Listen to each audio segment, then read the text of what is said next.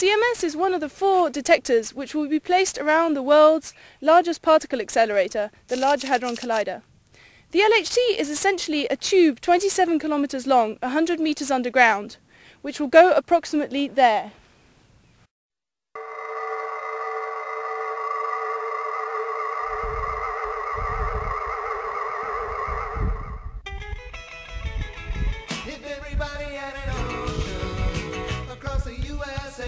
Two beams of particles will be accelerated in opposite directions using radio waves.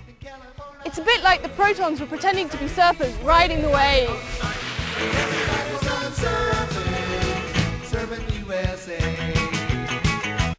Each of these tubes contains a superconducting magnet. Over 5,000 are needed to keep the protons in a circular path. When they reach their maximum energies, the 2 beams of protons will be sent smashing into each other. 4 specific collision points around the ring. In the LHC, the probability of creating a new and interesting particle is extremely small, perhaps as difficult as finding a needle in a million haystacks. So, to get something interesting, we need to collide the protons very often. At LHC, there will be about 1,000 million collisions every second. Just to make our job more complicated, some of these particles have a very short life, and before we can capture them, they have already transformed into something else. So we are a bit like detectives. We look at the evidence and try and find out who done it.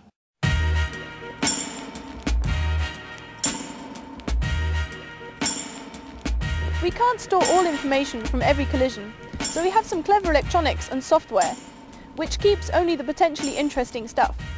For example, if we see a muon in our detector, it's evidence that someone heavy and important was around. You cannot observe directly a proton collision inside the detector, so to know what really happened, you will have to combine all the different signals from the subdetectors of CMS and then reconstruct what happened during the collision. So in this screen you have a simulation of what could happen inside CMS, so you have 2 protons colliding coming from this wide tube, and then creating a whole lot of particles, and in particular the 2 pink ones, they are electrons, and the red ones muons. This is a simulation of a Higgs event, so if we observe something like that in our detector, then we will be happy. So now we only need to find the needle in a single haystack. Ouch! I found it! Why are we doing all of this? We want to pursue our understanding of the universe as it is and as it was. There are many unsolved mysteries. Why is the electric charge of the electron exactly the opposite of the charge of the proton? And by the way, what is charge? Why do some particles have more mass than others? For instance, why does the proton have a mass about 2,000 times the one of the electron? At the time of the Big Bang, there was an equal amount of matter and antimatter, but now we only have matter.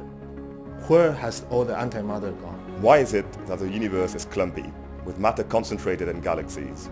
Why is it not just a big ball of energy? From our observations, it seems that the universe is hiding most of its mass and energy.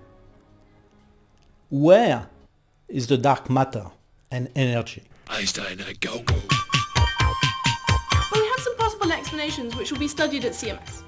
For example, a theory known as supersymmetry may give us the answer to the question of where all the mass in our universe is hiding, while a phenomena called CP violation could help us understand where all the antimatter has gone. And then there's the Higgs mechanism. There is one main expectation that we have, that is to clarify the existence or non-existence of the Higgs particle. We have a standard model of particle physics which worked very well, managed to explain lots of experimental observation, but the main problem that we have with this model is that it's totally unable to explain why particles have masses. The idea was to introduce a new type of particle, which is called the Higgs particle, which by interacting with those other particles would give them mass. The only problem is that we haven't observed it yet, and so it's going to be a major challenge. If we discover the Higgs or something equivalent, a big step forward will be given in science. The Higgs boson and supersymmetry are just theories. CMS and the other LHC experiments may prove these theories right or wrong. But what we do know is that they will provide us with an insight into the unknown. What physics is really about is learning your imagination to understand nature. That's what we do.